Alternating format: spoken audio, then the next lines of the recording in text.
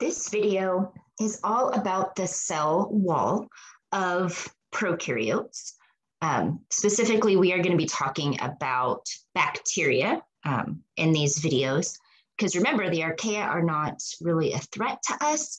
So in this course, we do talk more about bacteria. So if you recall from the types of microbes video, bacteria have a cell wall composed primarily of peptidoglycan. So this video is going to talk about the function of this cell wall, the more detailed molecular makeup of peptidoglycan, and then we're going to compare the gram-positive cell walls to that of the gram-negative cell walls.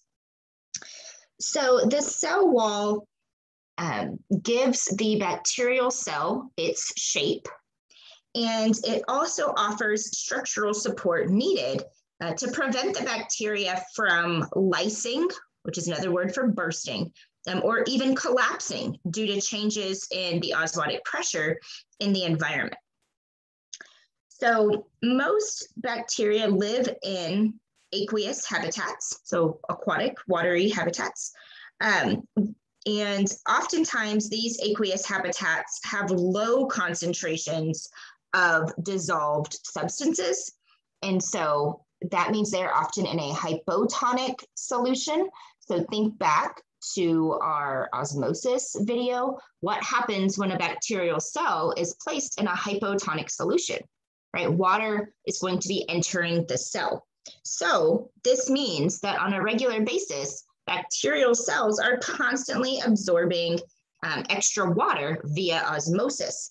And so the cell wall, especially the rigidity and strength of the peptidoglycan, this is what keeps the bacterial cells from lysing or rupturing, okay? And we actually really capitalize on the importance of the cell wall when we are designing antimicrobial drugs, right? Because when we're sick, we want to get rid of the bacteria. And so a lot of antimicrobial drugs target the peptidoglycan and to disrupt the integrity of the cell wall. There are also drugs that are designed to prevent the cell wall from even being made as new bacteria are created via binary fission. So the cell wall is really, really important for the integrity of a bacterial cell.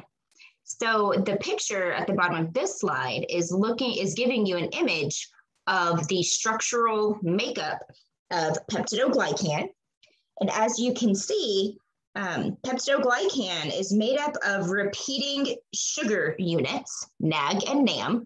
So that's going to be, NAG is represented by the blue circles, NAM by the orange circles. And I do not expect you to memorize what NAG and NAM stand for. But notice that it always alternates, right? NAG, NAM, NAG, NAM. And then these rows of repeating sugars are connected by these little peptides, okay?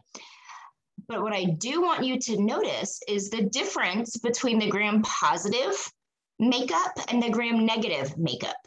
Notice that those pentapeptides, the little yellow circles in the left-hand image, are missing from the gram-negative cell wall.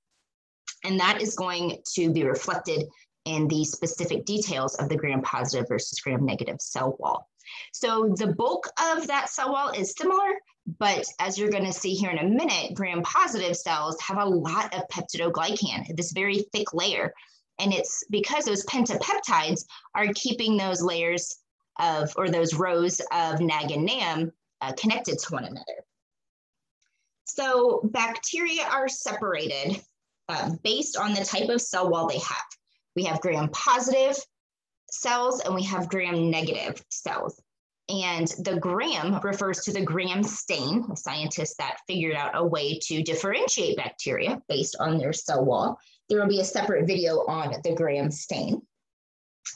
So for right now, don't worry about the details of the gram stain. Let's take a look at the differences in the cell wall composition for gram-positive cells and gram-negative cells. So here is a gram-positive cell. And as you can see, most of this cell wall is a thick, homogeneous sheath of peptidoglycan, okay? And it's really pretty thick. Many, many layers of peptidoglycan are connected here together. And you'll notice that the gram-positive cell wall also contains these sugar molecules called teichoic acid, and which is down here on the left. And then there is also lipoteichoic acid, which means lipo means lipid or fat.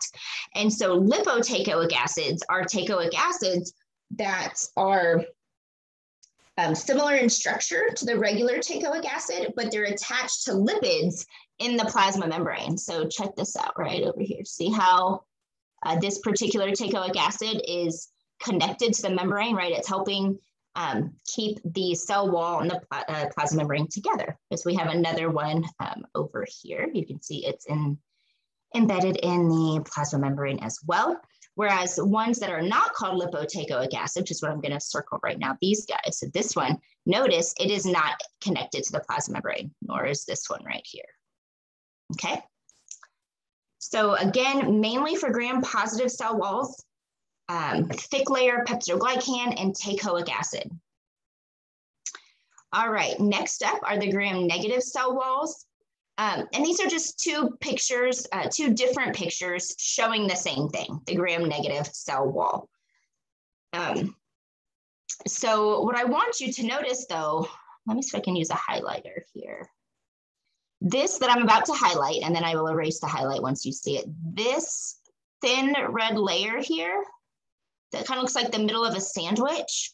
That is the peptidoglycan layer of a gram-negative cell wall, right? That's really, really thin compared to what we just saw in the gram-positive cell wall, okay?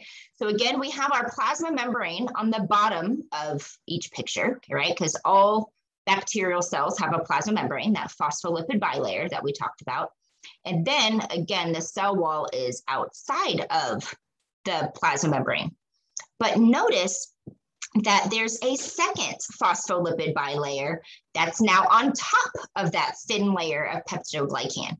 And this is there because with only a thin layer of peptidoglycan, like 1 or 2 layers, that cell would be at great risk of bursting, or if it bumped into another cell, it could be damaged and die. So thin peptidoglycan is not good on its own, it's bad.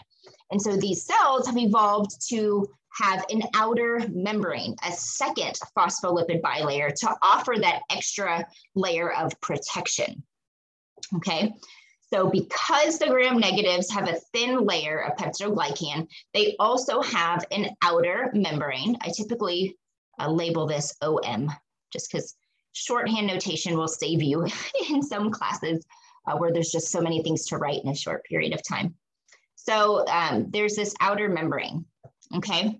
Now this outer membrane contains molecules called LPS, lipopolysaccharide. So lipopolysaccharide. So you will always hear me call this LPS, okay? And so it's right here in the image. And lipopolysaccharide has 2 separate components. So the lipo, again, means lipid. So that's lipid A. And then the polysaccharide is a sugar, okay? And it has an O antigen on it, okay? Now, I'm not too worried about the O antigen versus lipid A. What I do want you to know is that LPS is an endotoxin. That's what I really want you to take away from this particular bit of the conversation. Endotoxins are molecules that the bacteria use as a weapon. And so they are not good for us. We do not like them. And so if you actually get sick and you get infected by a gram-negative bacteria, sometimes when the doctor gives you the prescription, they'll tell you, you might feel worse before you feel better.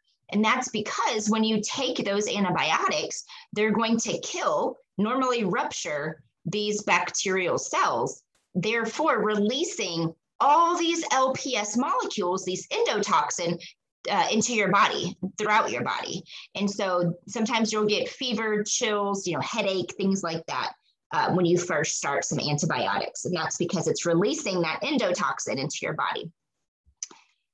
All right, so we have a thin layer of peptidoglycan. We have an outer membrane that contains an endotoxin, LPS, but they also have these porins, okay? And there's a bigger picture on the next slide. I know there's a lot happening here, but these porins are little pores that regulate what can go in and out of the cell.